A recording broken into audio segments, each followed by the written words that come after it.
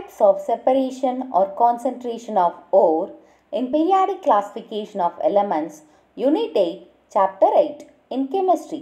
நாம் இதுக்கு முன்னாடி மெட்டலர்ஜியோட டெர்மினாலஜிஸை பற்றி படித்தோம். எப்படி ஓர் மினரல்ஸ் இந்த ஓர் எப்படி வெட்டி எடுக்கிறாங்க அதெல்லாம் நம்ம படித்தோம். இங்கே எப்படி ஓரை வந்து செப்பரேட் இல்லை கான்சன்ட்ரேஷன் ஆஃப் ஓரை வந்து எத்தனை டைப்ஸ் இருக்குன்றதை படிக்க போகிறோம். So types of separation R concentration of ஓரை பற்றி நாம் இங்கே படிக்க போகிறோம். So types of separation and concentration of an wore. There are four major types of separation of ore based on the nature of the ore. So, nature of the ore வச்சு types of separation இல்ல concentration of ore 4 வகைப்படுத்தலாம், 4 types படுத்தலாம். So, different kinds of ores of metal. So, different kinds of ores of metals பற்றி நம்ம கீழே பார்க்கலாம். Oxide ore, bauxite, cupellite, hematite. Carbonate ore, marble, magnesite, siderite. Halide ore, cryolite, fluorspar, rock salt. Sulfide ore, galena, iron pyrites, zinc blend. Hydraulic method or gravity separation method. Principle: the differences in the density or specific gravity of the ore and the gangue is the main principle behind the method. So, இந்த principle ன்னு பார்த்தீங்கன்னா density and அதாவது density of the ore and gangue. So, gangue ஓட densityயும் ஓரோட டென்சிட்டியோட difference தான் இதோட principal. So difference of the gangue, that is difference in the density of gangue and the ore is the principle of hydraulic method of separation. So oxides ore is purified by this method. So இந்த மெத்தட்ல எது வந்து use பண்றாங்க?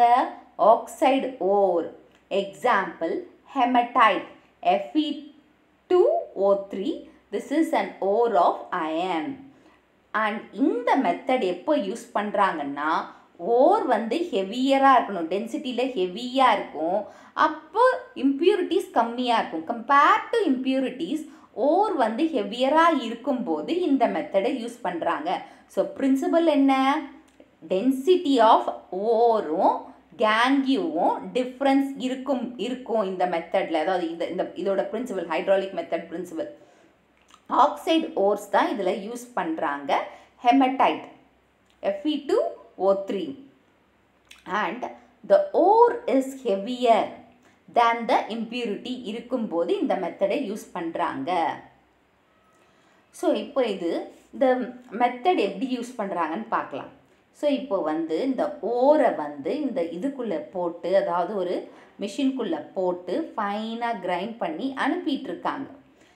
கீழே வந்து அது எது மேலே கொட்டுதுன்னா ஒரு கரடு முரடான ஒரு டேபிள் இருக்குது. நீங்கள் பார்க்கலாம், அப்ஸ் அண்ட் டவுன்ஸ் அன்ஈவனாக இருக்குது, ஈவனாக இல்லை. ப்ளஸ் இங்கே ஒரு வாட்டர் கரண்ட்டை நம்ம ஃப்ளோ பண்ணுறோம், தண்ணியை போட்டுகிட்டே இருக்குது, ஓர் மேலே வந்துகிட்டே இருக்குது. வரும்போது அஜிடேஷனாக ஷேக் ஆகுது. அப்படி ஷேக் ஆகும்போது என்ன ஆகுதுன்னா, ஷேக் ஆகும்போது ஏன்னா ஓர் வந்து டென்சிட்டி அதிகமாக இருக்குது, அது வந்து கீழே போய், அதாவது இந்த ரெண்டு மலை மாதிரி இருக்குல்ல, அதுக்கு நடுவில் இருக்கிறது வந்து க்ரூவன்னு சொல்லுவாங்க, அதில் போயிட்டு செட்டில் ஆகுது. இந்த லைட்டாக இருக்கிற இந்த கேங்கியூ வந்து வெளியில் வந்துடுது. இதுதான் ஹைட்ராலிக் வாஷிங் இல்லைன்னா hydraulic method of separation. So இதை நான் படித்து காட்டுறேன். Method: the ore is poured over a sloping vibrated corrugative table.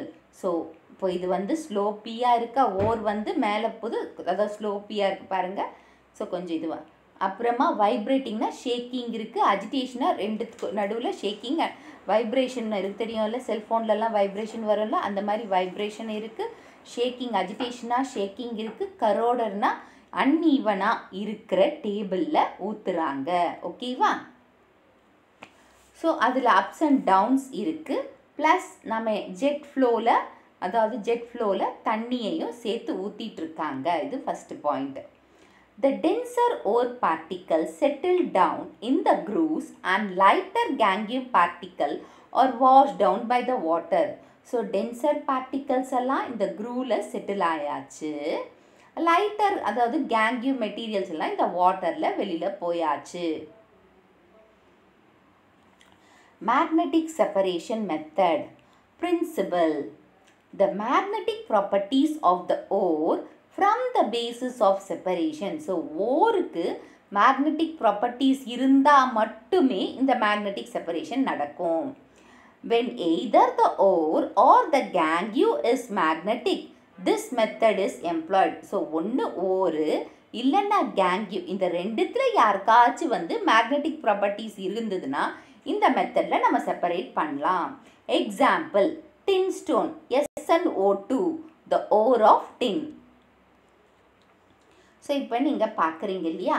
So ரெண்டு வீலு, இது வந்து ஒரு belt, conveyor belt.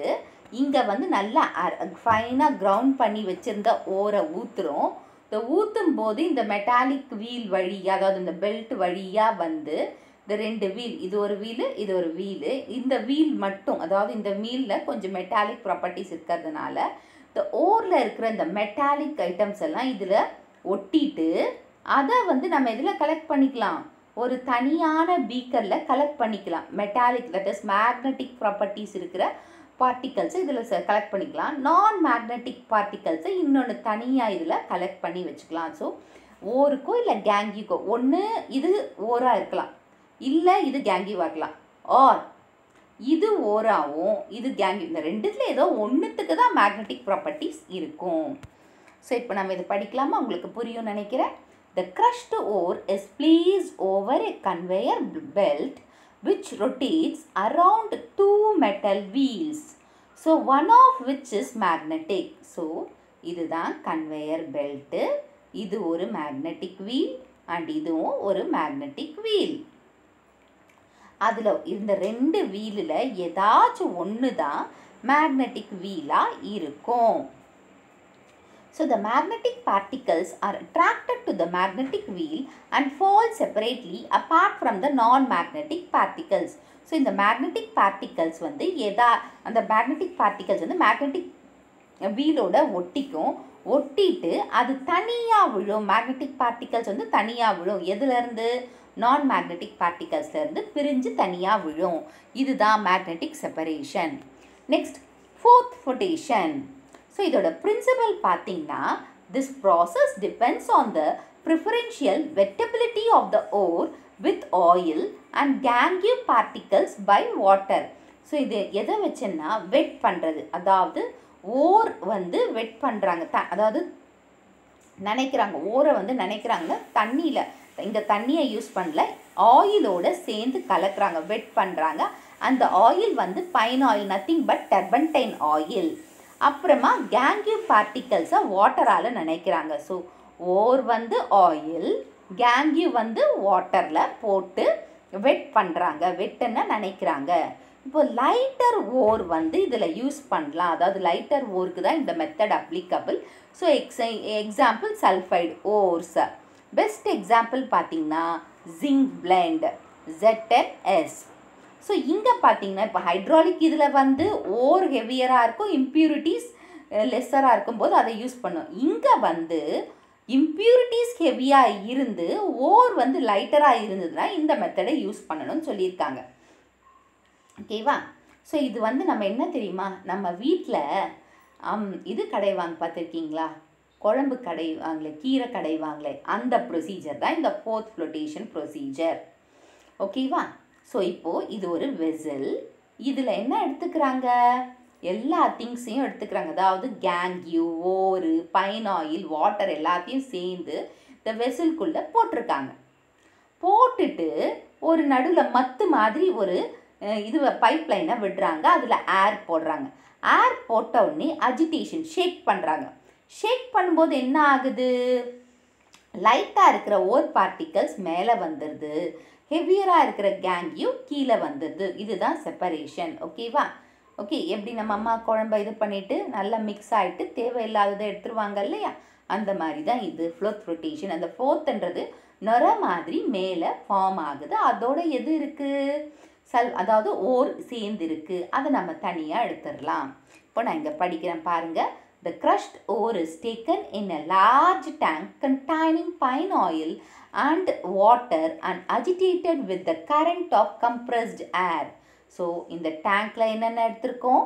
Pine oil, ore and gangue plus compressed air. Okay. அதை கொடுத்திருக்கோம். The ore is wetted by oil and gets separated from the gangue in the form of froth. So vetted ஆயிலோட இந்த ஓரை சேர்ந்த உடனே என்ன ஆகுது? Agitation, அதாவது இது பண்ண உடனே ஓர் வந்து மேலே வந்துடுச்சு அண்ட் கேங்கி வந்து கீழே செட்டில் ஆயிடுச்சு. Since the ore is lighter, it comes on the surface of the froth and the impurities are left behind. Example, zinc blend. So லைட்டராக இருக்கிறதுனால வெயிட் கம்மியாக இருந்தால் மேலே மிதக்கும் இல்லையா? அதை மாதிரி இங்கே ஓர் வந்து மிதக்க ஆரம்பிச்சிடுச்சு. ஃப்ளோத் நுரை மாதிரி சேர்ந்து மேலே வந்துடுச்சு. கேங்கி வந்து ஹெவியாக இருக்கிறதுனால அடிபாகத்திலேயே தங்கிட்டாங்க. Chemical method or leaching. So this method is employed when the ore is in a very pure form. So ரொம்ப பியூர் ஃபார்மில் ஓர் இருக்கும்போது தான் இந்த மெத்தடை யூஸ் பண்ணுவாங்க. The ore is treated with a suitable reagent such that the ore is soluble in it but the impurities are not. So இந்த ஓரை வந்து ஒரு நல்ல ரியேஜென்ட்டோட மிக்ஸ் பண்ணுறாங்க. அப்படி மிக்ஸ் பண்ணும்போது ஓர் ஃபுல்லாக கரைஞ்சிடும், ஆனால் இம்ப்யூரிட்டிஸ் கரையாது. இப்போ அந்த ஓர், அதாவது அந்த இம்ப்யூரிட்டிஸ் கொஞ்சம் இருக்கு இல்லையா, அதை ஃபில்ட்ரேட் பண்ணுறாங்க. ஃபில்ட்ரேஷனா வடிகட்டுறது. இப்போ காஃபியெல்லாம் வடிகட்டுவாங்களா, அந்த மாதிரி வடிகட்டும் போது அந்த இம்ப்யூரிட்டிஸ் மேலே நின்றுடும், கீழே ஓர் வந்து இறங்கிடும். அந்த ஓர், அந்த சொல்யூஷன் ஓரை நாம் ஃபில்ட்ரேட் பண்ணும்போது வித் அகெயின் திரும்பியும் ஃபில்டரேட் பண்ணி சூட்டபிள் ரியேஜென்ட்டோட ஆட் பண்ணும்போது ஒரு ப்ரிசிபிடேட்னா பார்த்துருப்பீங்கள்ல, இந்த பனி காலத்துலலாம் வெளியில் வந்து பாருங்களேன், ஃபுல்லாக பனி வெள்ளையாக மூடிட்டுருக்கோம், அதுதான் ப்ரிசிபிடேட். ஈவன் கர்ட், தயிர் கூட தண்ணி ஊற்றாமல், அதாவது மோராக மாற்றாமல் மேலே பார்க்கும்போது வெள்ளையாக இருக்கும் இல்லையா, ப்ரிசிபிடேட். அந்த மாதிரி இருக்கிறது தான் ப்ரிசிபிடேட்டுன்னு சொல்லுவோம். எக்ஸாம்பிள், பாக்சைட் ஓர் Al2O3 2H2O. இது வந்து அலுமினியத்தோட ஓர். இது இந்த கெமிக்கல் லீச்சிங்கால் பிரிக்கிறாங்க, அதை செப்பரேட் பண்ணி எடுக்கிறாங்க. ஸோ மோர் டு நோன், உங்களுக்கு இது தெரிஞ்சுக்கணும், ஏன்னா 1 மார்க்கில் கேட்கலாம், நீட்லேயும் கேட்கலாம். So extraction of metal from metal oxide can be categorised in 3 types. அதாவது மெட்டல்ஸை மெட்டல் ஆக்சைடில் இருந்து எப்படி பிரிக்கிறாங்க, அது 3 டைப்ஸாக பிரிச்சிருக்காங்க. மோர் reactive metals, medium reactive metals, less reactive metals. மோர் ரியாக்டிவ் மெட்டல்ஸ் வந்து sodium, potassium, calcium, magnesium, aluminium. இது எல்லாமே மோர் ரியாக்டிவ் மெட்டல்ஸ். ஸோ இவங்க எப்படி வந்து இது பண்ணுறாங்கன்னா, அதாவது பிரிக்கிறாங்க மெட்டல் ஆக்சைட்லேருந்து மெட்டலாக எப்படி மாற்றுறாங்கன்னா எலக்ட்ரோலைட் ரிடக்ஷன் மூலமாக நடக்குதுங்க. மீடியம் ரியாக்டிவ் மெட்டல்ஸ் பார்த்திங்கன்னா ஜிங்க், அயன், லெட், காப்பர். இவங்க வந்து chemical reduction of metal oxide into metal using கோக்குன்னா goal.